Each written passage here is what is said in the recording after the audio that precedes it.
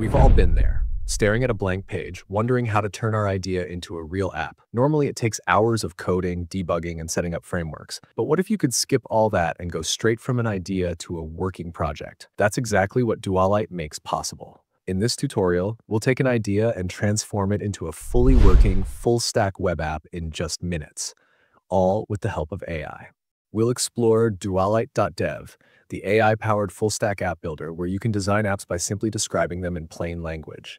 You'll see how to connect it to a Supabase backend, customize project rules, and even review the actual code that Dualite generates. From there, we'll build a flashcards app together, test it in real time, and add new features as we go. You'll also learn how authentication works, how to manage users, and finally, how to publish your project online so it's live for the world to see. So let's dive in and start building.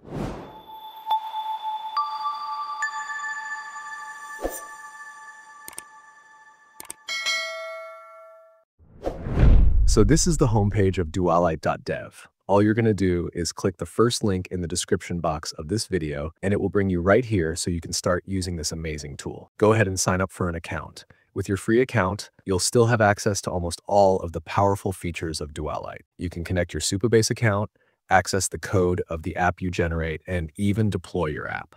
So here now I am logged in, and this is where all the magic happens. So right at the center, we have an input box. Here, all you're going to do is describe the app you want to build, the features you want, the type of pages you need, and details like the theme, colors, and overall style. Think of it as giving instructions to a designer and a developer at the same time.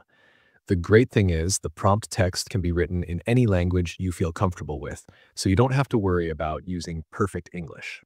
Later in this video, I'll also show you how to write a detailed prompt that will give you the best possible results so your app is closer to what you have in mind. Now, if we look towards the top, we can select the framework and language. For the framework, you'll see options like React with Tailwind, React with Chakra, React with Shad-CN, plain HTML with CSS, HTML with Tailwind, Angular with CSS, Vue with Tailwind, and even React Native if you want to build mobile apps. Each option is here to match different styles of development. For example, if you just want simple web pages, HTML and CSS might be enough. If you want modern, responsive apps with reusable components, React or Vue are better choices. If you want a ready-made UI system, you might go with Chakra or Shad-CN. And if you're targeting mobile devices, React Native is the way to go. For this video, let's leave it as React with Tailwind, and also keep the language as TypeScript, which is a safer version of JavaScript that helps prevent common mistakes. Right below the text box, we have more options. You can upload a reference image to give Dualite an idea of the design style you want. You can import a Figma design if you already built something visually in Figma, or you can even attach an API specification if your app needs to connect with an existing backend. This is very useful because instead of starting from scratch, you can continue building on something you already have. Next option is the project rules option that lets you set specific instructions for how your app should be generated. Think of this as the ground rules for your project. While the main input box is where you describe the app you want to build, the project rules option is where you can control how Dualite behaves during generation. For example, here you can define coding standards like whether you want all components written as functional components or if you want your files organized in a certain folder structure. For example, I can go ahead and specify the theme and the colors here, and every part of the app that gets generated will automatically follow those design choices. This makes it very easy to keep your whole project consistent without having to repeat the same details again and again. Let's say you're not very comfortable writing in English and you'd rather interact with the AI in your own native language. You can simply add a rule like, since my native language is Italian, I want to interact with you in Italian. Once you've added all the rules you want, whether they are about code structure, styling, naming conventions, or even language, you just go ahead and save them. That's it. From then on, Dualite will automatically apply these rules every time you generate new code, so your app stays neat, consistent, and perfectly aligned with your personal style. Dualite also has an option where you can connect your project directly to a Supabase project, right from its own interface. You'll see that option available here, and in a moment, I'll show you how to link the two. But before we actually connect anything, let me quickly explain what Supabase is. Supabase is what we call a backend as a service. In simple words, it gives you the server side of your app without you having to build it all from scratch.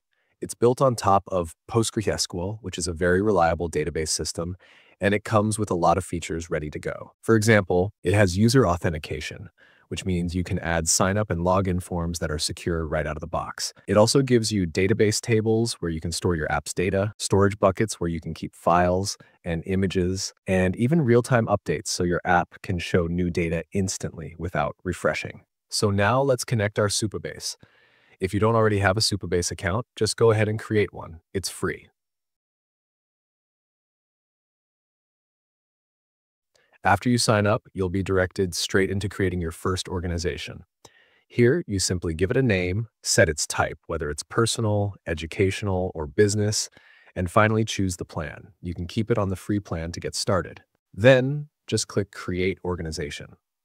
Now that we have our Supabase account and we've also created our new organization, let's head back to the Dualite page and connect it to Supabase.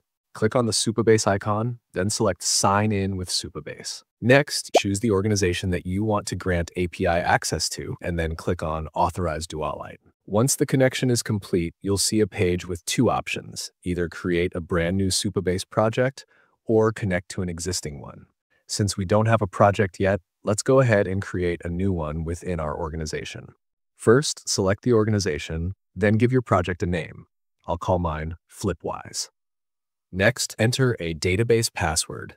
After that, pick the region where you want your project hosted. I recommend going with the suggested region since it usually gives you the best performance. Finally, click Create a New Project. Now we'll wait a few seconds while Supabase sets everything up. When the status indicator turns green, it means the project is ready. At this point, head back to the Dualite page and click the Sync button. From here, you'll be able to select the project you just created. And there we go. Once you choose your project, you'll see a message confirming that it has been successfully connected to your Supabase project. That's it. Now the front end we're building with Dualite is fully connected to a real backend powered by Supabase. Now finally, it's time to add our prompt. The prompt is so important. It should be as detailed as possible and also clear for the AI to understand. The more effort we put into this step, the better the results we'll get. So, to achieve the best results, first open up ChatGPT. Whenever I start a new chat, I always make sure to clarify exactly what I want from the AI. In this case, we want to create a web app using Dualite Alpha, right? So first, I'll go ahead and ask something simple like, what can you tell me about Dualite.dev, the AI-powered full-stack app builder, and its key features? And just like that, ChatGPT gives us plenty of details about the platform. Next, we need to explain the project that we want to build. For example, let's say, I want to create a full-stack flashcards learning app using Dualite, an app where users can create decks of flashcards, quiz themselves with front and back cards, and use a spaced repetition system to review forgotten cards. Users should also be able to export and share their decks with friends. Once we enter this, the AI will list out all the features, sections, and pages the app should include. Now, this is not the exact prompt we'll use inside Dualite, but it's an important step. We need this information because in the next request, we'll say something like, now, please provide a fully detailed prompt to build this app and achieve the best possible results using Dualite. And there we go. ChatGPT comes up with a fully detailed prompt that includes everything: the data model, UI pages, styling and UX, deployment setup, and even deliverables. From here, we can refine the prompt even more. For example, let's define the theme and colors we want to use for the UI. I could say, the app should have a black and white theme with a pure black background as the base. Use CBCB, FB, FB, and 8C8C8C ingredients for different elements and pages and include large spotlight effects. Once I enter that, the AI refines the prompt again and adds the theme colors we requested. After we're happy with the result, I usually wrap things up by saying something like, please turn this into a single, slightly shorter text. And just like that, we now have a clean, fully detailed prompt for our flashcard learning app.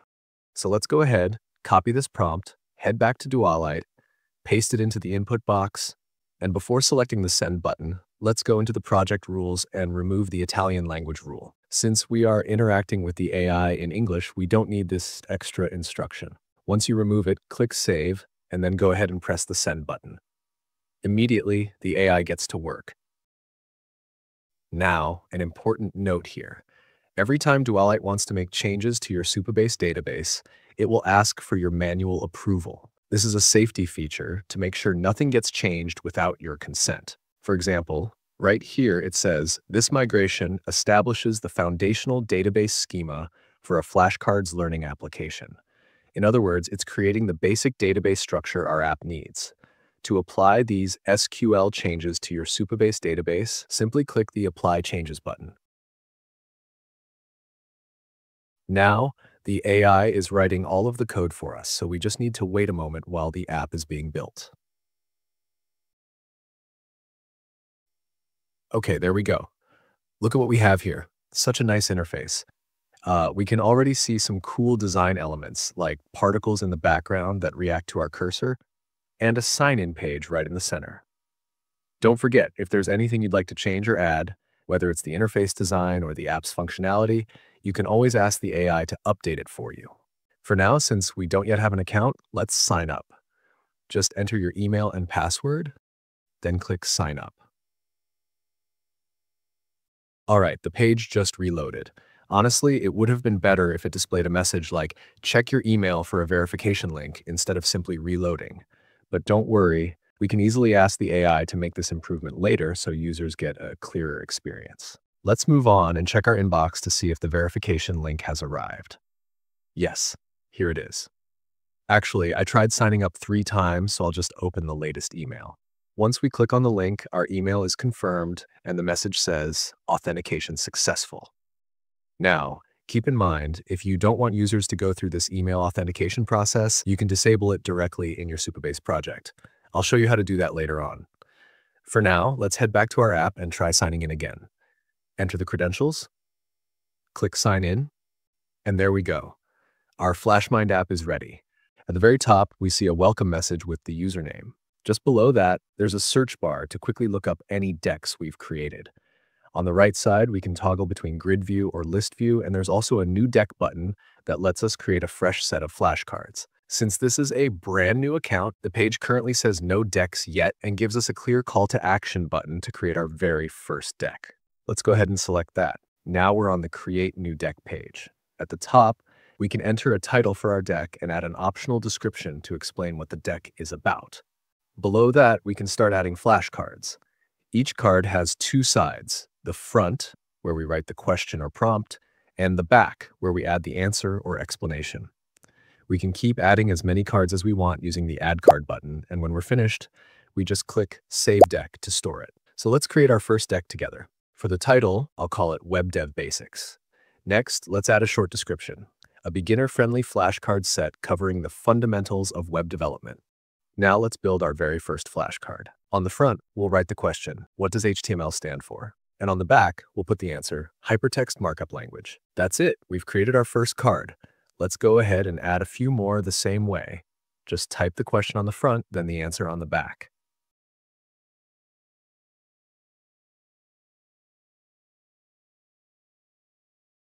Once you've added as many cards as you want, click Save Deck. And just like that, our deck is ready to use and ready to play. So let's click on this Study button to test it out. Here we can see the flashcard appear on the screen. On the front, you'll always see the question. The idea is simple. Read the question, think of the answer in your mind, and once you're ready, just click on the card to flip it over. That's where you'll see the correct answer. Okay, it sounds like we have a problem. When the card flips, the text is also turning upside down, which makes it hard to read. So what we'll do is write a prompt to explain this issue clearly so the AI can hopefully fix it. In addition, the player currently doesn't have any navigation controls. There's no button or action to move forward to the next card after viewing the current one. That's another improvement we want. So I'll add both of these requests into the prompt and then send it.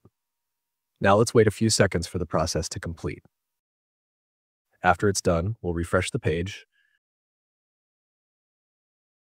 open the deck, and select Study again.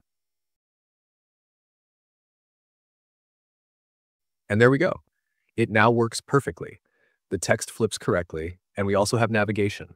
See how smart this AI is? Now, once you reveal the answer, you can specify whether your response was correct or incorrect, or just skip the card. And once you finish going through the entire deck, the app displays the results in a nice summary. Sounds amazing, right? Earlier in our main prompt, I also asked for the decks to be downloadable for users. Let's check if that feature works. So head back to the home page, open this deck, and click the download icon at the top. And yes, it works. Even better, you can choose the download file format. For example, if you want to save it as a text document, you can simply add a prompt like this. When users download their flashcards, the file must be a .txt document. Then select Send and wait a few seconds. Now it's done. So let's test it out. And there we have it. The deck downloads perfectly as a text file, fully readable and ready to use. Next, let's head back to our home page and click on the settings icon at the top. This page gives us a clear overview of our account and learning progress, all stored in the backend. So this page really acts as both a dashboard and a history log, showing us all the progress we've made in the app. So now that we have taken some actions in our app by creating a deck, let's see if the info has been saved in our Supabase backend. As you can see here, it has automatically added 4 tables: card reviews, cards, decks, and profiles. And this is honestly amazing because we didn't have to manually build this database. Dualite, together with Supabase, has set it up for us behind the scenes. That means the moment we use the app, the backend structure is already created and ready to store our data.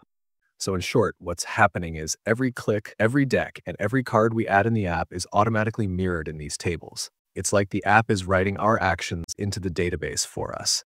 Now, if you do not want the user to be authenticated when signing up for an account in your app, you can go ahead and disable that process here. Open this sidebar and move to Authentication. Here, we can see the list of users who have signed up to the platform.